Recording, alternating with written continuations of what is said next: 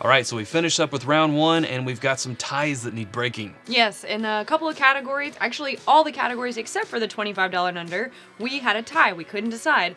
So instead of it being complicated and us moving forward with a Chad winner and a Sarah winner, because it's already complicated enough, we decided we were going to bring a third party in to break those ties. That is correct. So we're going to pour these up blind for this third party. They won't even know what category we're pulling from, so please welcome friend of the show and My Daily Bourbon on Instagram, Chad.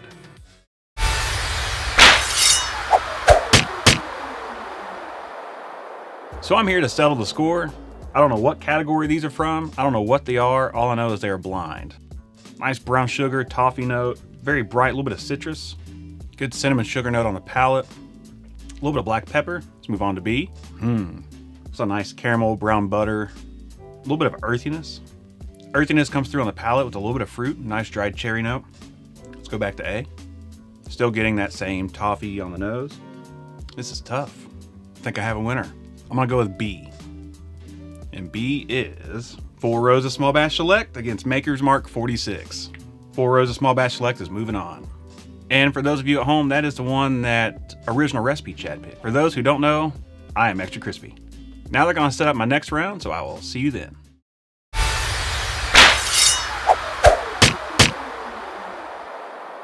So on to the next round. I'm here to settle this score. There's like a grassy rye note in there, like a rye bread. Same on the palate, very rye bread forward, nice rye. This has got to be a high rye bourbon, I'm assuming. This is B. A little softer, sweeter, nice vanilla. A little bit of a tea and honey.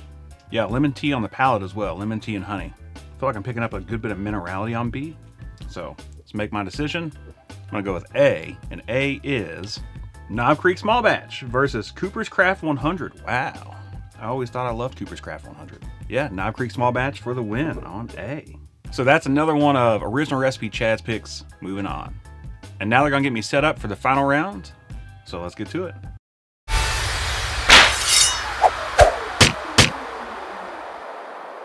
You know the drill. These are blind. Let's nose and taste them. Dessert filled on the nose.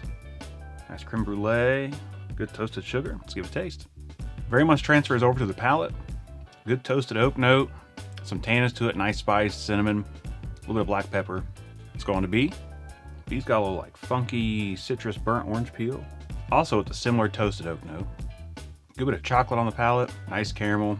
It's a very basic profile, but a very enjoyable profile. A lot more fruit coming out now in A than in the beginning. I think I've made my decision. I'm gonna go with B, and B is Old Foe 1910 versus New Riff Single Barrel. All right, so Old Forester 1910 is B, and it's moving on. And this is a win for Sarah. So you can see why some of these might have been a really good matchup and why some might have been a struggle. So tell us, what do you think about that? I appreciate It's Bourbon Night for letting me be the judge. And if you want to follow me and see my content, you can look at me on Instagram at My Daily Bourbon. Thanks again to Chad for My Daily Bourbon for helping us settle those scores. 2 Chads are always better than 1. Is that true? It's Is that true? No, it's very true. Well, okay, we'll see. Yeah. All right, now we're ready to go into round 2, and here's a look at the updated bracket. In fact, if you would like to print out the bracket, you can do so. There is a link down in the description. Now it's time to move on to round 2. There can only be one winner. And we'll get there eventually. We will get there eventually. But until then, drink more bourbon.